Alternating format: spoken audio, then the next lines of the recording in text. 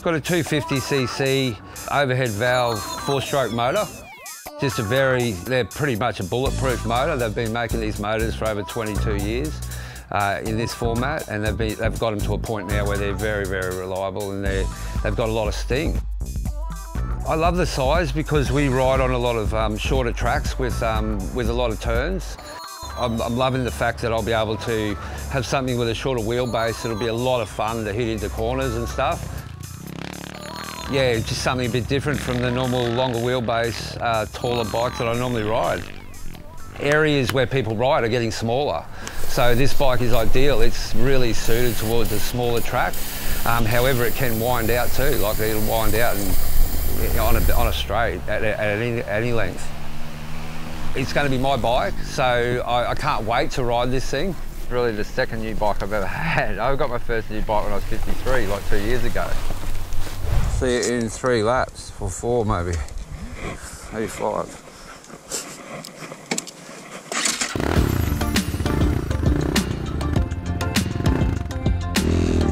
I've ridden the Thumpstar many times, and all the different, even the smaller ones, are great to get into the market. You know, like so, you know, the people who come in and they only got like $1,500 and they can't afford a Jap bike, it's a great learning curve, and they're nearly bulletproof as well. But any motorcycle, it doesn't matter if it's Japanese or, you know, if you don't maintain it or anything like that, and you're going to flog it, guaranteed it's going to break.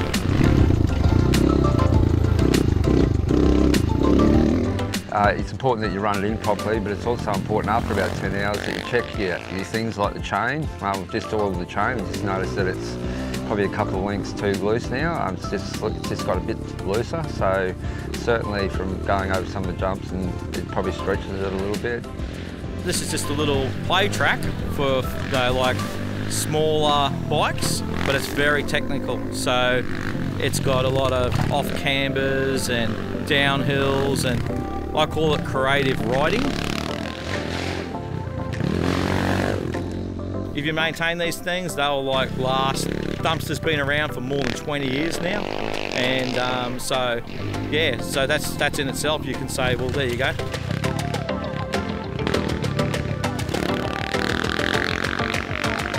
Any motorcycle, I say, you'll have fun on, even if it's 50cc or, you know, 2-stroke 500.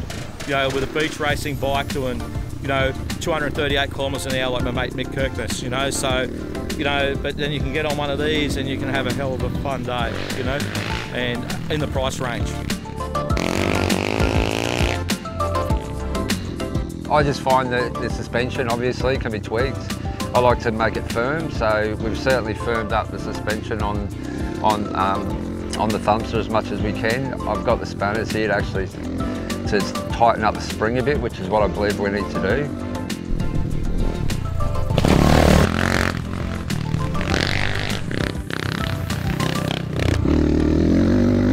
Front and rear suspension definitely can be altered, and the height of the front suspension on the triple tree can also be altered. So you can have it whether it's, you know, you can pull it up into your triple tree and put an inch, and it actually gives you a little bit more control and weight down over the front wheel when you're going around some of the corners and that, to keep the front wheel from sliding out.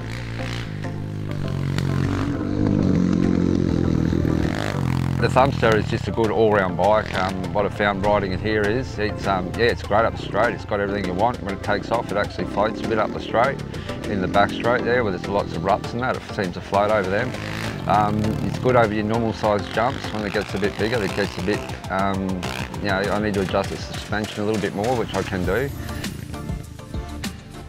Yeah, it's a bit shorter wheelbase, which makes it, seem to really dig into those corners. So yeah, you can get your weight up in the right spot and hang on. It's good fun.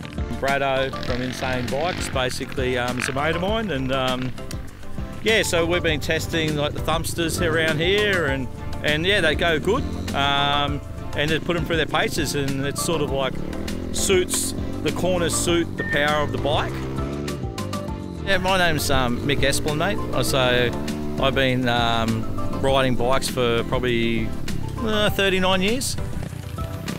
I've always wanted a bike since I could walk. My parents said I'd never have a motorbike, and I remember one time they were going on a holiday to watch my brother play footy, and I got offered some money to stay home instead of going on the holiday, and I went yes, because it was nearly about as much as what this bike had cost. I'd seen it in the second-hand shop down the road.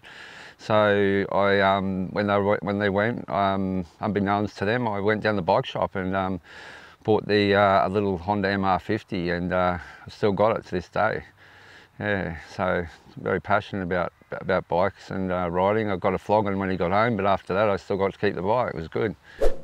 My name's TJ. I've been riding bikes since I was probably 4. Done all kinds of riding. Grew up riding on property. Raced a bit of motocross for a while. Went into freestyle for a bit there. And now I'm in enduro, riding a lot.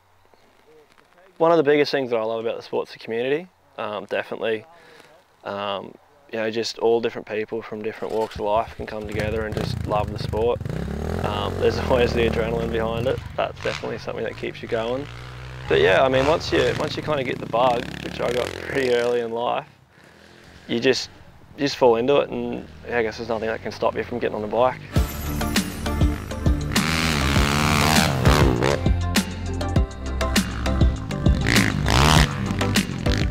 Well, I wasn't really sure what to expect. I mean, it's a 250 and a 230 frame, and I'm coming from riding 450s. So, like my usual bike, it's a 450 fuel injected. Yeah, I wasn't really sure what to expect walking in, but after getting on the bike and feeling it blew me away actually. I feel fucking great, mate. I love this shit. Quite a good opportunity actually. I'm pretty appreciative for Brad to bring me out here and let me give the new Thumpstar a ride.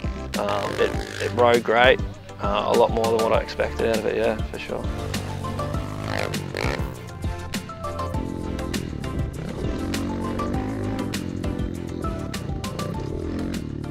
Okay, hey, how'd you go, mate?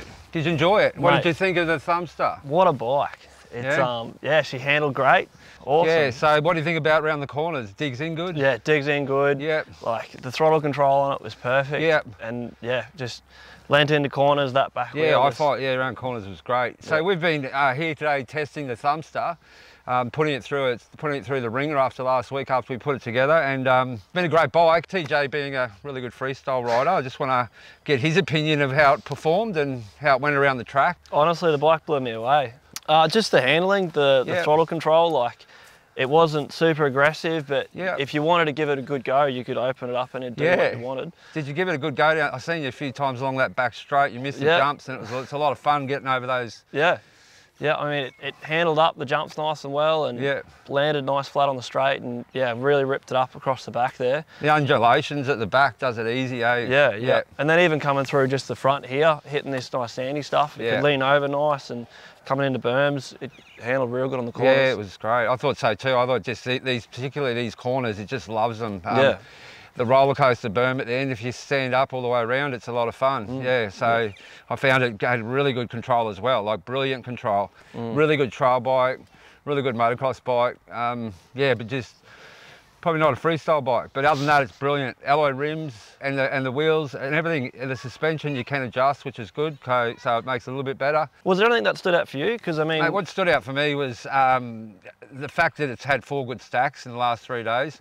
And nothing's, the handlebars haven't even bent yet, which has been amazing. I had to readjust a few things from one of the stacks we had yesterday. I dropped it in the shop after we made it, and I dropped it onto some all tools and that. It's done a bit of damage there, but nothing major. So it's a really durable bike, and all day it's been running like non-stop, bulletproof, and just start the button and off you go. Yeah. Well, yeah, I found the same thing, and I mean, like the biggest thing for me too is the electric start. Anyone coming into bikes, like that's the biggest thing, is they just sick of kicking all day. You know, if you drop it or falls over or something, to get back on and have to kick it when you're tired. I mean, it's a nightmare. So the E-start's perfect, and yeah, like you said, that big buster and that bar didn't even break. Yeah, I mean, no, it's durable. Yeah, I dragged it down the dirt. And how do you think about the plastics and the way did you find you could move up and down the bike, you know, freely? Yeah. And the pegs, how are they? Yeah, the pegs, they're nice and fat for a stock bike. I mean, they were great pegs. You got plenty of grip on the bike, and I could hug it really nice. I could sit on the back if I was, you know, hitting a bit of a whoopee section or move up forward in the corners. The seat is super comfy. Yeah. Yeah, the whole thing handled really, really well. Yeah, I was surprised too. For a shorter wheelbase, it really did handle well. I just thought it would be good in the corners, which it was, but it was really good up the straight as well. Yeah. It went over all those deep undulations and just floated right over the top of them. Yeah. So, yeah, mate, what do you think of the overall look of the bike? I mean, yeah, look, I like me pink, but I'm definitely stuck with the green. You are a pink fella. Yeah, the green looks good, and you know, all it just needs is a 23 on the side there. Ah, 23. Should be perfect. Yeah. Yeah, well, we've had a great day here today at the Thumpstar trial, and we'd probably rate the bike 9 out of 10. It's been a great day. Yep, for sure. We should have had some barbecue sausages, but we didn't, but the rest has been fun. Yep. Yeah. Thanks a lot for having me out here, bro. Thanks, really mate. Appreciate it. Thanks for coming out here, and thanks to Les for putting all this together. He's brilliant. Champion.